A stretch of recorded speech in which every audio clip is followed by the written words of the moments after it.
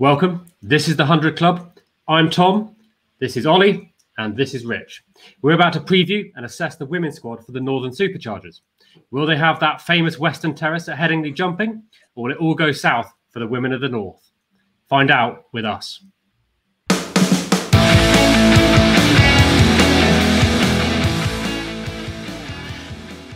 Rich, Ollie, good evening. How are you doing? Very well. I'm very well. How are you doing, Tom? I'm all right. It's Tuesday evening, and I'm fresh from just watching England B rack up their third victory against Pakistan in the third one-day international. That was a good game. I don't know if either of you caught it. I did. It was a fantastic game. England chased down 330 odd, and a few of the Northern Superchargers were involved. But that's a different video because we're doing the women's team now. I was going to say, we didn't see any of the women's squad from the Northern Superchargers today. Is it too rude to say, though, that their fielding would undoubtedly have outshone that of the Pakistan team today? I don't know. Probably irrelevant, I'm sure of that. It was a good game. Okay, so Northern Superchargers, though, they are playing pretty in purple. They are at the wonderful Headingley ground, but are they a winning team? Who are they going to rely on most? Rich, who have you picked out as the star? So I've picked out as their star player, their captain, Lauren Winfield-Hill. She is a very established England player with central contract. She's been in the team for quite a while now. She was part of the 2017 World Cup winning squad. Quite sadly, she was diagnosed with Crohn's disease a couple of years ago, and it was touch and go for a while whether she'd be able to carry on playing top class sport. But fortunately, she sort of managed to get a handle on it and has been performing well for England in the one-day side this summer. Not part of the T20 setup at the minute, so I think she'll be looking at the 100 as an opportunity to really get herself back into the England T20 side. That's almost the blue ribbon event for the England setup for the women's at the moment, because they do play that many more T20 games than the ODIs. Has she featured for them before? Yeah, she's been involved in the past in the T20 side, so she's got a fairly experienced in internationals. But as I've said, not in the side at the minute. Yeah. Okay. And is there anyone else who from the overseas stars has sort of caught your eye? Anyone in particular? Yeah, so they're three overseas players. They've got a nice mix, actually. The young South Africa batter, Laura Volvaert, who's been quite prolific over the last season. She had over 600 runs in the 2019-20 winter, and followed that up with over 500 runs in the last winter, 2021. Averaging 46 one season, 31 the next. So, she could certainly go well with the bat. Then, really excitingly, Jemimah Rodrigues. I'm wearing my India shirt today. The young India player, again, a little bit out of form at the minute. She's currently dropped from the T20 side and didn't feature in the last one, T20 international against England. But she really came on the scene in 2019 when she scored 500 runs in 13 games and an average of nearly 60. So plenty of talent there, and I'm sure she's just a knock or two away from finding it. And then the other one I'm really excited about is the Australian batter, Laura Kimmince. People might know her from the Big Bash last year if they caught her innings there. She scored 177 runs in the tournament at a strike rate of over 200. And there's some good videos on YouTube that I'd strongly recommend you check out, showing her range hitting. In women's T20, they often bring the boundary in a little bit. So you wonder sort of about the distances of some of these sixes. When it comes to Laura Kimmince, it doesn't matter how big the boundary rope is. She's hitting it into the stands. So, very exciting player to watch. I saw some of those. You put me onto some of those videos, and there was a couple where the camera was tracking around to try and follow the ball, and by the end, it was just heading off into trees around the ground. She was hitting it out of the park. So I think going to be very exciting to see her sending it, many rows back into the Western Terrace. Yeah. So beware if you're in there. I'll link that video perhaps up there so people can check it out, because it is quite something. Very powerful, very clean hitting around the ground in the Big Bash. So what else have they got? Ollie, have you identified a youngster that you like on this team? Yeah. So another another overseas player, but Dutch. So I'm guessing kind of playing under kind of EU settlement rules, because she's been playing for the Northern Diamonds, and there's kind of a Northern Diamonds kind of backbone to this side. She's been playing in the Rachel Hayhoe Flint sort of 50 over trophy last season, and struggled in the first few games. I think she got 3 ducks in a row, which would probably knock anyone's confidence, but not her. She kind of turned it around. I think she made 3 scores over 50 in a row, and kind of they got through to the final of that competition. Lost in the final. We're talking about Stair Callis here, right? Yes. Yeah, sorry, I don't mention the name up front. But trying to do a mystery reveal. Yeah, Stair Callis. Yeah, who am I? Yeah. So give him a jeopardy. Yeah, so she kind of, they lost that game ultimately, but kind of she held the innings together, got 55, I think came in at number 3, and kind of was there, was the 9th wicket to fall, and kind of had to try and keep them vaguely on, in the game really, when kind of everyone was kind of coming and going around her. So, she kind of clearly got her confidence back by the end of the season. So, she's kind of got experience playing over here. She'd been known to the players in the dressing room from her time at Northern Diamonds, but she's also had a bit of experience kind of around the world. Kind of not, I think, necessarily broken into kind of the playing squads at some of the big bash teams, but she's been out in Australia and kind of had experience part of those big leagues. So yeah, I think this could be this could be a good tournament for her to kind of get lots of game time and kind of make her mark. I think she was part of a developmental squad that was from Associate Nations that was playing against some of the teams out there. And she's got a phenomenal record at international level. Now she is playing for the Netherlands. I was going to say, the numbers stood out to me. Yeah. So when you look at what she's done on the international scene, it's she's got some incredible scores. So, the one that really stands out is she made 126 when she was playing for the Netherlands against Germany, and for a while that was the record score in T20 ODI.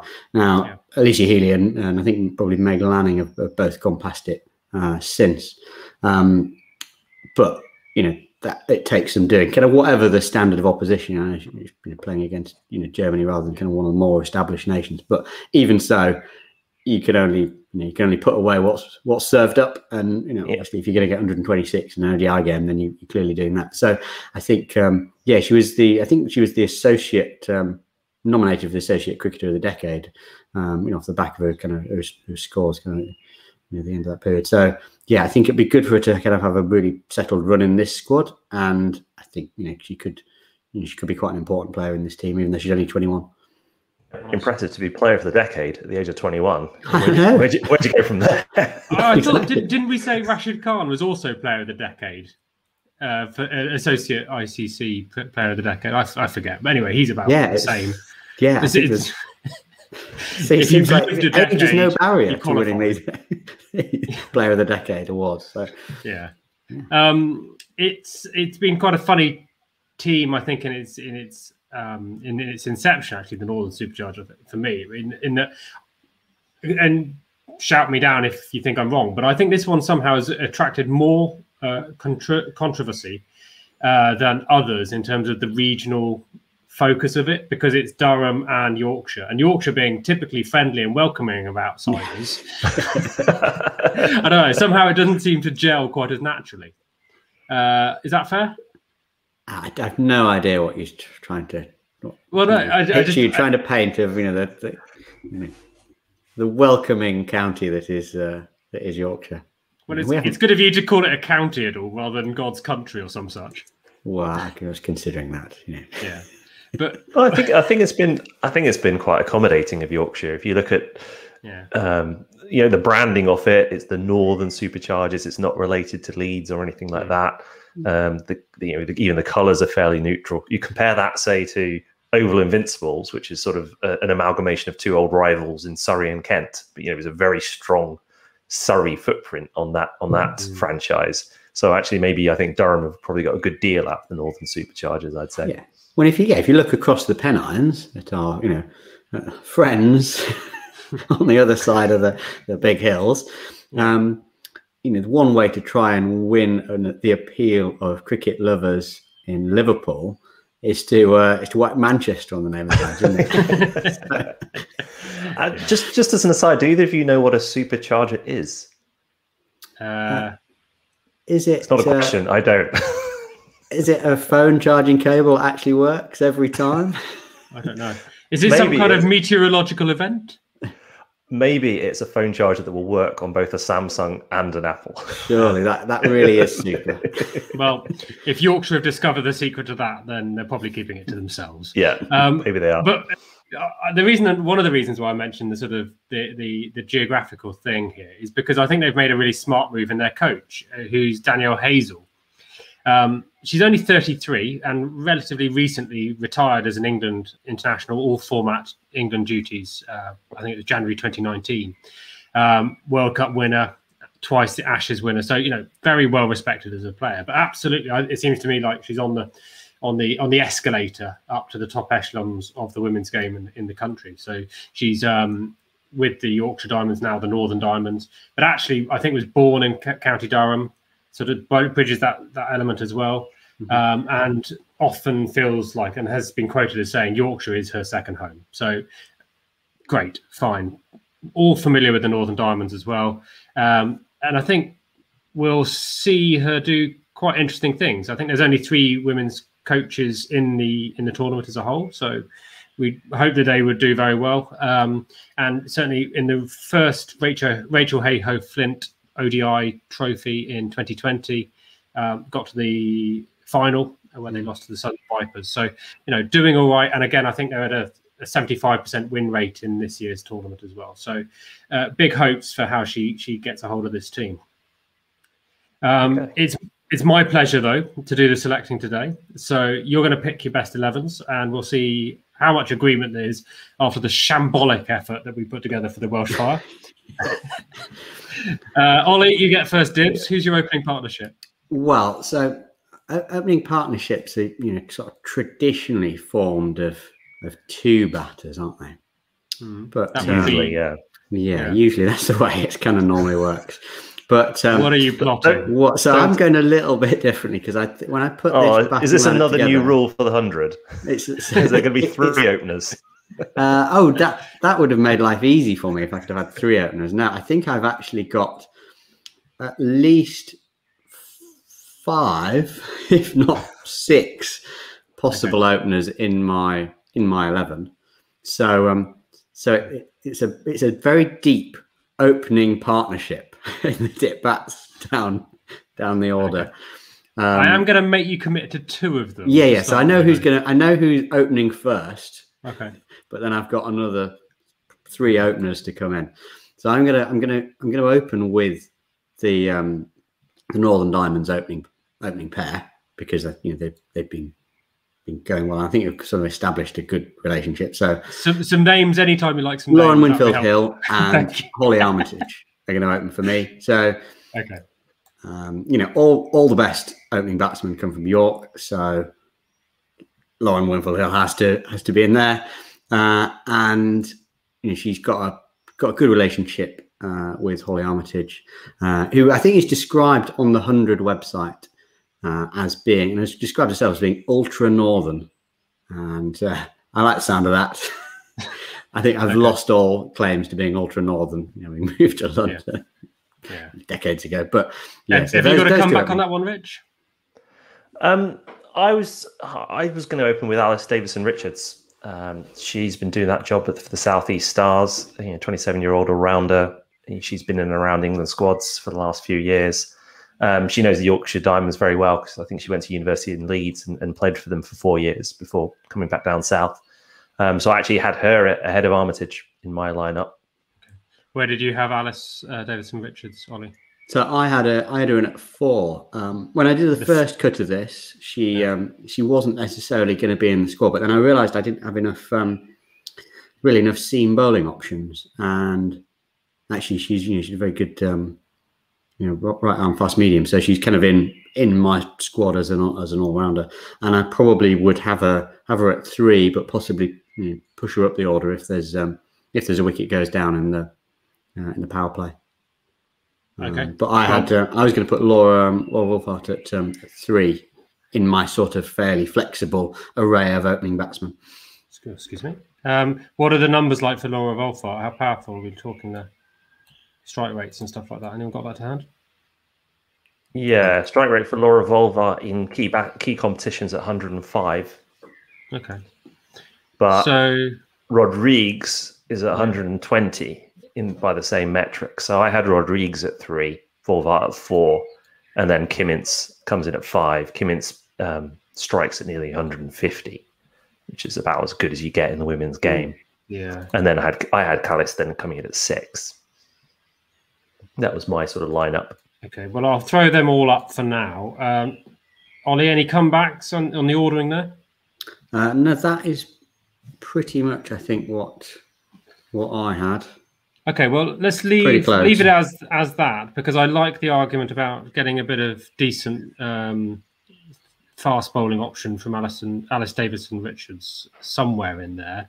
We'll argue about the batting order maybe in a bit, but most of those players, possibly with the exception of Kimmince, could open and have opened, in recent times. So, there should be no quaking in the boots if a wicket goes down early, because they're then queuing up to go in. Okay, but I'm happy with Winfield-Hill and Armitage. I like an opening pair that have played together a decent amount, have a bit of understanding. That makes sense to me. So let's stick with the Northern Diamonds option there. I'll work out the rest in a minute. Who we got in the bowling attack? Rich, what have you got? So if you're not going to have, so I had Armitage coming in at 7 as sort of batting insurance, plus she bowls a little bit leg spin. I guess you could swap her around Davison-Richards. So if you had Davison-Richards in the 7 slot, then I had Beth Langston coming in at 8 as a pace bowling option. Then I had, I'll tell you what, at 10, I had Lindsay Smith, who's sort of been in and around England squads, last played a T20 international back in 2019, and Phoebe Graham, as my other bowling option at 11.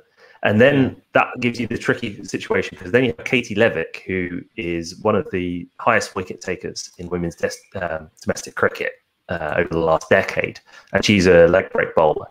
But they have a very exciting young spinner in their squad in Kalea Moore, who has already taken sort of 12 wickets in T20 this year, 3 in the Charlotte Edwards Cup, and is an 18-year-old off spinner. So I've actually put Kalea Moore into the side head of Levick, and that's how I've lined them up. Okay.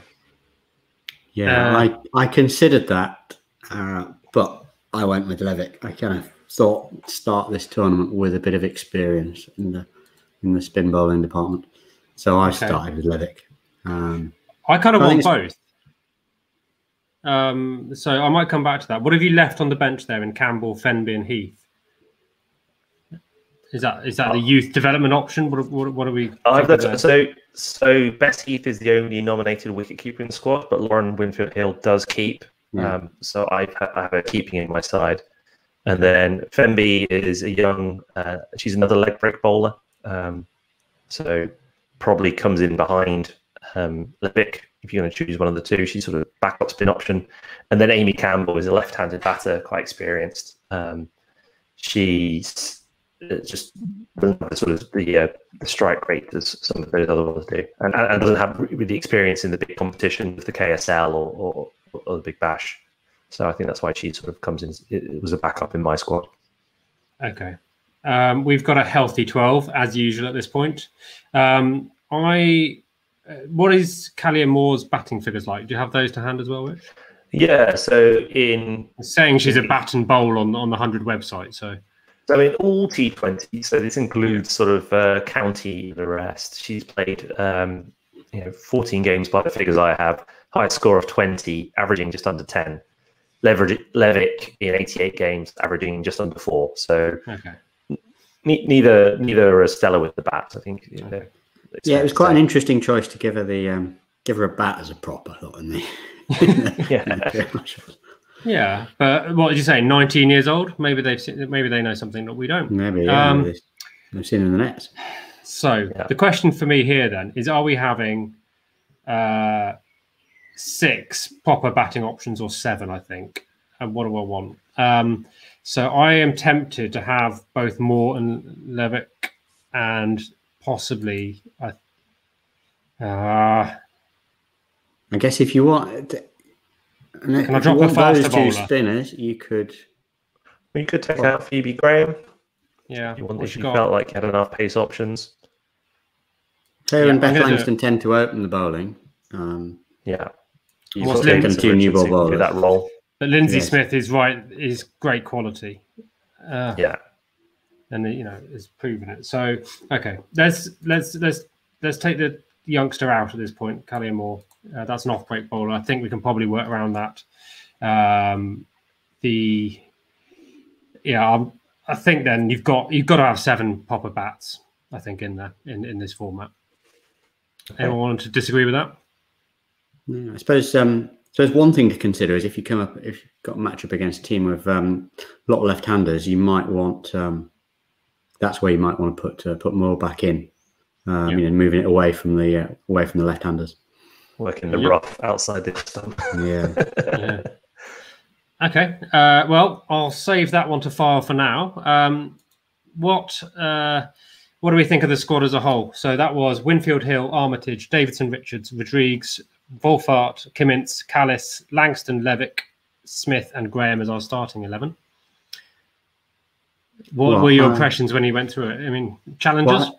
Well, I think if you think that it's a core of the squad is in that Northern Diamond side that that was doing well domestically, and then you kind of look at what you've added to it from overseas players, then I think that the overseas players strengthened the side, on top of what was a pretty good core of players to start with. So for me, that makes it a pretty strong setup, and the fact that we've kind of been sort of kicking around who to put in, and we've kind of put some pretty good names on the bench means that I think they could be a good side and they could go well. I think they want to. Sorry, go on, Rich. Sorry, no, go on. I was going to say, just being slightly objective, if I look at it based on form this season or competitions, they have the 3rd highest batting average in the competition, but the 2nd highest economy rate. So that suggests to me fairly loaded batting lineup, but perhaps we worry about the bowling a touch. Yeah, I think I'll agree with that. I think I want to see Rodrigues hit some form. If they can do that, then they could be in the top 3. Otherwise, I just wonder whether the bowling will keep up, given what we've shown. Okay, that was a real eye-opener for me. Thank you very much. We will be back again pretty soon with the Northern Superchargers men's squad. Any sort of closing comments? How are we digging the purple pop chips? I'm quite a fan of purple. I think it's a nice striking colour for a cricket kit. Okay. I'm not sure about pop chips, though. They might be the weakest. I don't know whether they're really a pub snack, are they? No, we're going to do this video properly, and we're going to get all 8 for the snacks. It's going to be a snack off. We're going to put this to bed once and for all. We might need to. It's not the main point. The main point is they're a decent team. We want to see them challenging for a top 3, if not a winning slot. So thank you very much for joining us. We will be back again with the men's squad real soon. If you enjoyed that, go on. I have a question at the end. Ollie, have you decided? This is our last preview show. This is all 8 teams. Are we in the next episode? Are we going to get the team you're following? We are. How interesting. Are we doing that in the preview show or the? I don't know. I'm not sure it warrants its own show, but I don't know. I haven't planned sort of a big walk on music, jump out of a cake kind of reveal. Oh damn it! I'd arranged to put it on. Unless you know otherwise. Okay. I'll put the phone down to Graham Norton doing the announcements. Okay, stop it. We'll be back real soon with the next profile. That'll be the Northern Superchargers men. If you've enjoyed that, please let us know with a subscribe, a like, and a comment down below. Until then, thank you very much. Take care. Bye-bye.